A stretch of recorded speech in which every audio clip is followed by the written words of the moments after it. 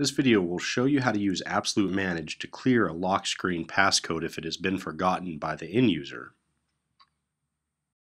These steps must be taken before the iPad is in restore mode and must be connected to iTunes. Your first step will be to open up a web browser. In the address bar, you want to type in mdm-am.lisd.net. It will take you to a page. You could go direct to the login, but go ahead and click the link here.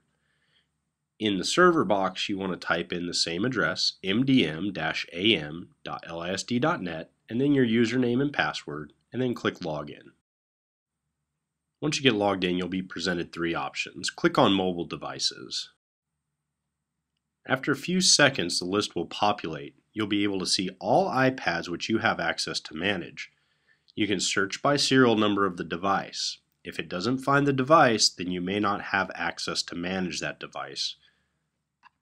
Please contact your Tech 2 or your Tech Lead for further help. Once the device comes up on screen, simply hover over the name and then click on it.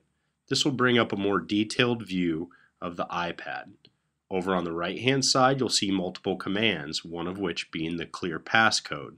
Simply click on this button to issue the Clear Passcode command, confirm that you want to clear the passcode, and it will state that it will be clear the next time it connects to wireless. You have now finished clearing the passcode off of that device.